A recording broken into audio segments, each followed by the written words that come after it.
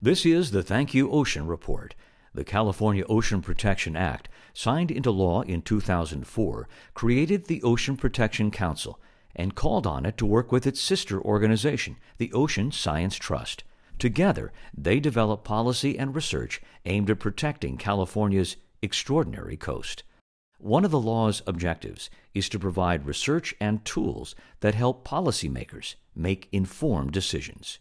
One of our biggest investments and one of our biggest successes has been mapping the seafloor and the near coastal areas. Cat Kuhlman is the executive director of the Ocean Protection Council. Seafloor mapping is the process of actually documenting what the world looks like. So if you imagine like your 3D maps, it's like the underwater Google Earth, that you can actually pull up maps that show you where the reefs are, where mountains are, where valleys are. And with that goes the near shore mapping that does the same thing, which shows where high tide is and where the ocean effects are that are physical effects that you can see from literally from the air. And with climate change and the expected storm surges and sea level rise, Catherine expects the Seafloor Mapping project will be a significant resource for decision makers. Having those maps and combining them then with the maps of the coastal area, the land, we're going to be able to better judge where we're at risk.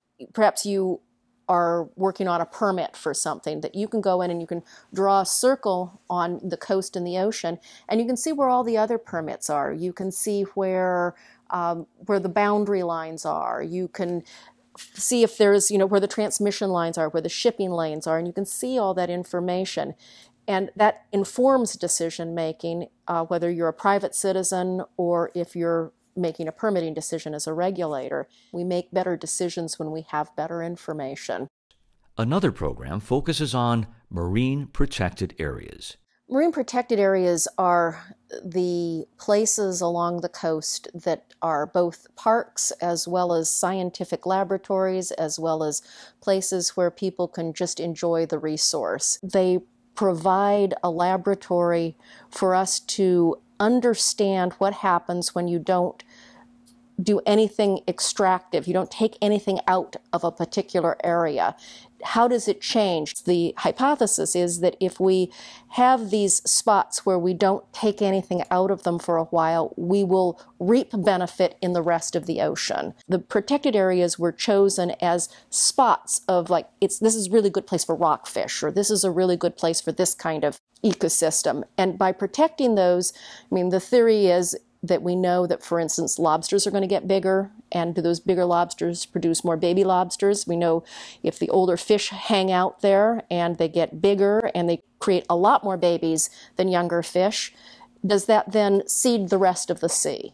And now our job is to keep monitoring and to make sure that our hypothesis was corrected. Is it enough? Is it not enough? Are they the right places? What else can they tell us? What can they tell us about climate change? What can they tell us about freshwater, the influence of the coastal watersheds? What do we have to learn from our tribal communities about what the past was? They just become this rich area for really hundreds and hundreds of ideas to live and flourish. I'm very proud of the Council's decision to invest in the monitoring that went into creating the outlines for the marine protected areas that were created along our coast. 16% of California's coastline is in protected area. It's the largest anywhere in the United States. It's a huge accomplishment. For us in California, the ocean defines us.